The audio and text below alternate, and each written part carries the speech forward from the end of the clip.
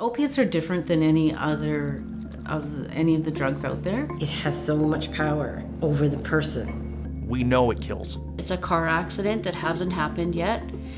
It's an injury while you're skiing that hasn't happened yet. It's brothers, sisters, cousins, friends. It can start so easily. It's got such a ripple effect. People who are doctors, lawyers, whatever, who are losing their siblings, who are losing their loved ones. Opiates is still the common thread that pulls them all together. This is someone's loved one. Doesn't discriminate whatsoever. That there is no single stereotype.